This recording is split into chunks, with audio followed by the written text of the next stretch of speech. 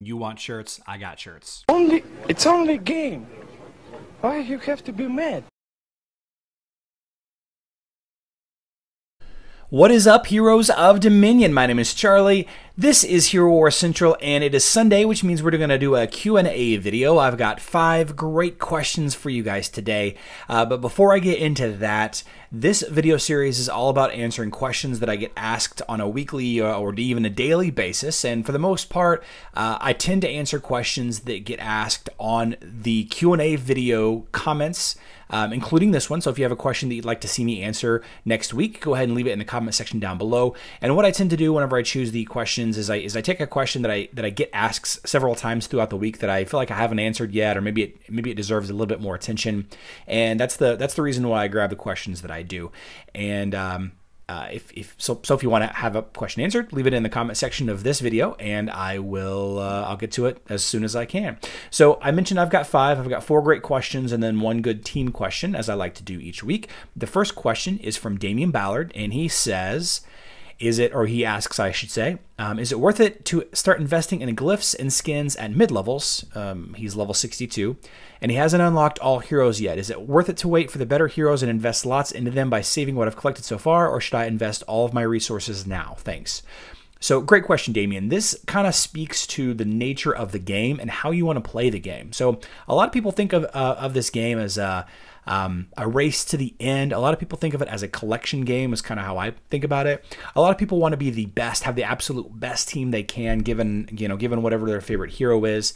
And some people, don't care. Some people just want to have fun with, whatever they want to do. Objectively speaking, skin stones and artifact components, that is the artifact coins, the essences, the scrolls, and the metal, those are the resources that you're going to need the most of in the game by far. You'll eventually get to a point that you'll have plenty of gold, plenty of XP potions, plenty of, I don't know, sparks of power to go around. But what you'll never seem to have enough of is artifact pieces and skin stones. So what I would recommend, and what I think is a safe recommendation that not a single person would disagree with on this, would be to wait until you have the team that you want to level. And what I mean by that is if you're leveling a Keira team, which I'll touch on Keira team in the question 5 here in a second. If you're leveling a Keira team and you're planning on adding Sebastian or Jet, but you don't have Sebastian and Jet, but maybe you're using, I don't know, maybe you're using Thea in there. For whatever reason you're using Thea in there, I would not invest a ton into Thea, okay? The game is set up to be a marathon. It's a long-term, grindy, day by day by day, by week by week, by month game. And just because your Thea that you're not planning on using forever isn't doing the job right now, keep on grinding, and you will eventually get what you need to get, and then you can invest the resources into them. I've seen people suggest not spending any glyphs or artifacts or skins until level 90, until you're absolutely sure, what heroes you're going to plan on dumping into. The worst thing that I want to happen is for you to get, 5 or 6 heroes that you've invested a ton in, and then all along you've been planning on dropping one of those for another. Suggest maybe Cleaver. Maybe you're going to drop your tank for Cleaver as soon as you get him, and then you got to invest all of those again into Cleaver. So I say wait. Question 2 is Hans Peter. How do I beat a 3-tank team? Great question. So a 3-tank team is one that uses 3 tanks and a support and a healer, or maybe 3 tanks and 2 healers, most often found on defense in Grand Arena or an arena. And these are a design choice designed to time you out, because if you don't beat the team in 2 minutes, then the defending team wins, right? So what these teams tend to lack is offense. Okay, so if they have 3 tanks and a healer and a support, or 3 tanks and 2 healers, or maybe 5 tanks, if you're gonna get real crazy, is they're not putting out enough damage. So what I do on my Kark team and on my my mobile team, my Luther team on mobile, is I sub out my tank for another damage dealer. I let my Kark, I let my Anvari, I let my whoever, my second hero in line, usually a warrior, I let him be the tank, and I sub in like Orion, or I sub in Daredevil, or somebody that helps the team, somebody that's designed to just put out a bunch more damage, because your heroes probably won't get killed. They probably lose the fight just by timing out. If you have a little bit more damage, that might be what you need to push it over the top. And it's because of this, that timeout teams, they're the easiest to counter in the game. And I wouldn't recommend anybody level them up unless you just want to get real cute and have, that's what you want to do. And that's fine too. SRTD 300 asks, just recently found a channel of our content. Very helpful. I wish I found it earlier. Thank you. Love you too. My question is, do you have a good guild for me and my friends to join? I am level 108. My friend is level 75. We're both very active, but our current guild just kicked my friend to make room for someone who is further along. This is tough. The game definitely has progress in mind. And it's because of that a lot of guilds will clear out weaker, lower level, or less producing players in favor of higher level players.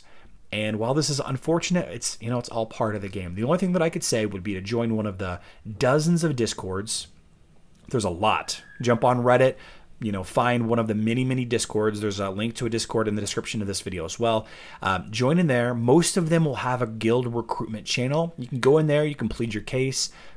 People that are looking for heroes, people that are looking for teams, are going to be in those channels. And if they like what you've got, then they might reach out to you. Maybe you got to do a little server transfer to make it work, but that's going to be my best advice. Join a Discord, get on Reddit, maybe, even jump in some of the more popular Facebook pages like the Hero Wars Goat page or the Hero Wars Help Desk or the Hero Wars, unofficial Hero Wars.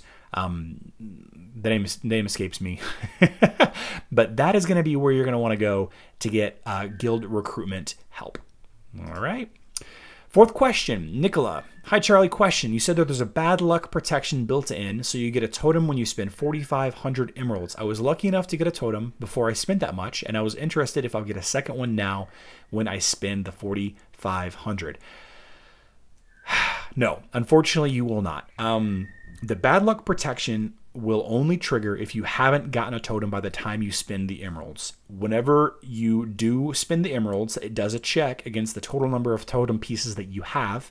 And if you reach that 4,500 and you've already gotten the totem for that slot, it will not give you another totem. So what ended up happening is a lot of people got one for Christmas and they were very close potentially to spending the 4,500 emeralds, or, the 4,500 emeralds, if you really wanted to save that up, isn't that hard to get. If you really wanted to buy it, it's just a couple of bucks in the emerald shop.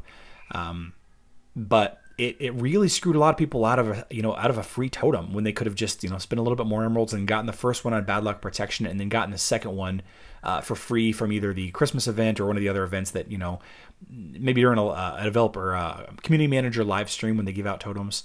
So the bad luck protection will go away when you get a totem piece for that tier, and it means you got to get 45,000 emeralds spent to guarantee the next one. Okay, and finally, I had a bunch of people this past week, a lot of people asking me what is the best Keira team, and there are several good Keira team options. A lot of them will have, Cleaver as the tank. Some of them will be more control-oriented and have Astaroth as a tank.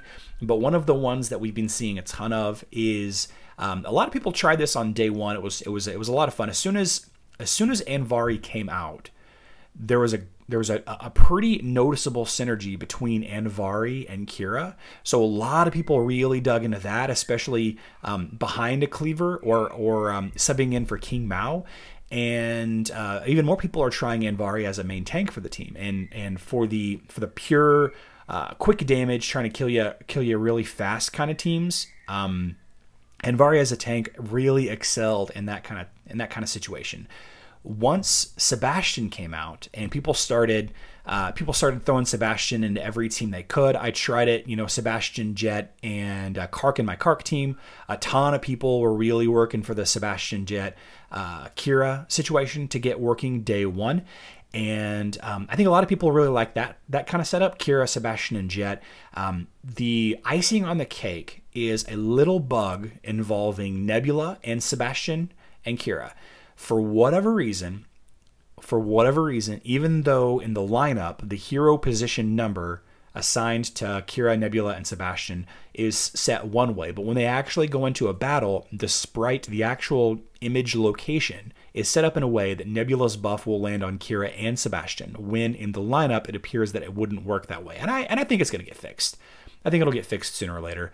But I think the most important, or the most popular Keira team right now, a lot of the long-term players have been saying this since day one, and I think it's just now starting to catch on this past 2 weeks, is Anvari, Keira, Nebula, Sebastian, and Jet.